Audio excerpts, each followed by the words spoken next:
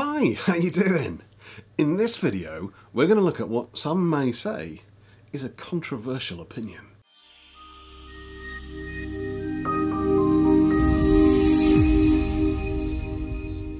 This is a wonderful little book that captures a moment in the history of recreational violence better than any other I've come across. The publication date isn't clear, but the foreword is dated 1934, so it's definitely there or thereabouts in age. Time for a tangent. Here we go again. We know that modern catch wrestling comes mainly from traditional catch as catch can, and that in turn was heavily influenced by Lancashire wrestling. But what we also know is that there was a lot of crossover, transmission of information with jiu-jitsu in the early days of the 20th century. We can't know for certain what techniques passed in what direction, or whether the techniques all existed on both sides of the relationship, but this book marks that period better than any other that I've seen. The name on the cover is W. Billy Wood, but the book was actually written by Ernest John Harrison. Billy Wood was a highly successful wrestler. The book claims him to be the first Brit to win the world title. He fought and competed at the turn of the century. That's the 1800s to the 1900s. He enlisted in World War I and then travelled the world competing and coaching alike. He was one of the founders of the all-in wrestling movement, which we've talked about previously, and up until the 50s, when he officially retired from wrestling in his 70s, he ran a fairground boxing and wrestling booth. Ernest Harrison, on the other hand, was never anything more than an enthusiastic amateur when it came to wrestling. But as a young man, work took him to Japan, where he started training in jiu-jitsu, and in 1911 he became the first non-Japanese to attain the rank of Shodan at the Kodokan in Tokyo. It's clear that the two men had a lot of respect for each other, and because of their backgrounds, the book they wrote together is a perfect example of when the two arts met. Anyway, that's not really what we're going to be looking at today. What caught my eye, and I figured I'd share with you, is what this book says about Cumberland and Westmorland Wrestling. Obviously we studied what Walter Armstrong has to say on the matter, but this book takes a different, and some might say heretical viewpoint on that most magnificent of arts. I'll read it to you. I'm satisfied from practical experience and observation that catch as catch can, for example, offers considerably greater scope for use in a real rough and tumble, comprising as it does both groundwork and falls from the standing position, than the Cumberland and Westmorland school, which restricts the contestants to one method of holding, and therefore inevitably narrows the field of action and the repertoire of tricks. He goes on for a little while to talk about how catch is fantastic. But later on he comes back to this, so I'll read you the second bit as well. This is on the chapter all about Cumberland and Westmorland.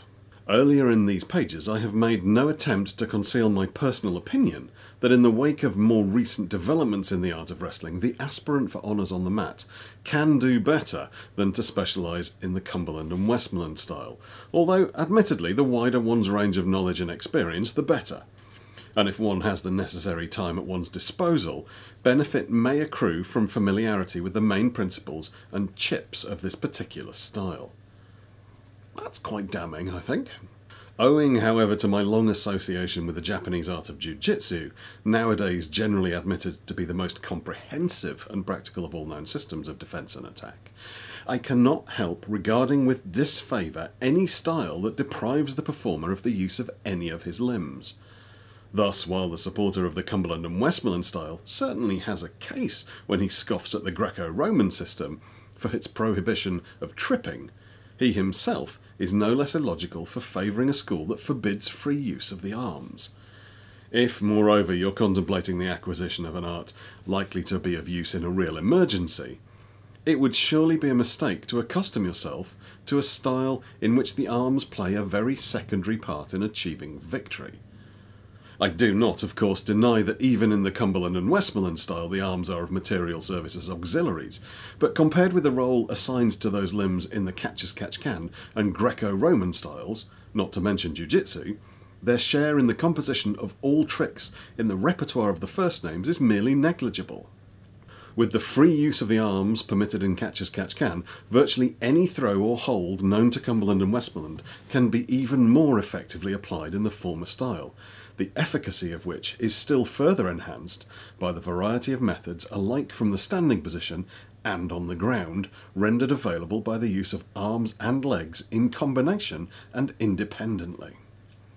A cursory review, as what has been said about the catch-as-catch-can style, will convince the student that a number of the best-known tricks of Cumberland and Westmorland already form an integral part of the former's repertoire. The cross-buttock, hank, back heel and flying mare are cases in point. And I shall not, therefore, recapitulate what I have written about those throws in Chapter 3, contenting myself with pointing out the modifications of method necessitated by the Cumberland and Westmorland arm hold.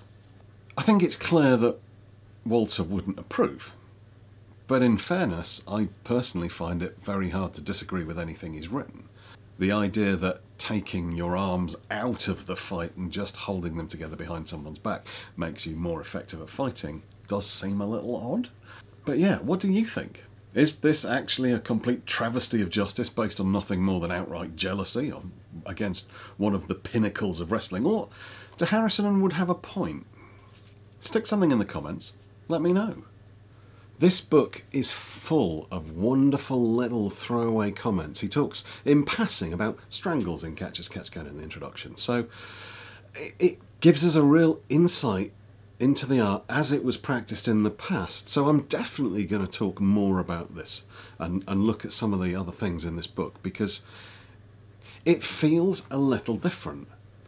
And whether it feels different because it's got heavy jiu-jitsu influence in it, or whether it feels different because it's a more modern look at traditional catch rather than the older looks that we've normally had, or wait, maybe it's just because it's written by somebody that views the art favourably.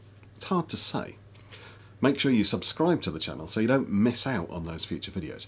Before I go, I'd just like to say that if you're enjoying the videos that I'm pushing out at the moment, I'm currently on day 12 or 13 of my daily video run, and I'm not planning on stopping just yet. There are a few ways you can support this channel. You can sign up at Patreon. There's a link in the description. I only ever put out one paid post a month there, and that's where I tend to post scans and transcriptions of the book collection that I've accumulated over the years. Or you could become a member here on YouTube. I post videos and tutorials, instructionals here for members. Thanks to a good friend, I've recently managed to recover a lot of the videos that I made some years ago and thought I'd lost, and so I'll be drip feeding them out for members over the next few months. There's a thanks button underneath each video, which is a way to support the channel without any ongoing commitment. Or, if like many people, money's a little tight, you can simply like the video and maybe consider sharing it somewhere off YouTube. It's those videos that are posted on Facebook or Reddit or even in discussion forums that seem to get the most views. And in fairness, views is what helps the channel grow. So thanks very much for watching, and to those of you still here at the end of the video, fight team.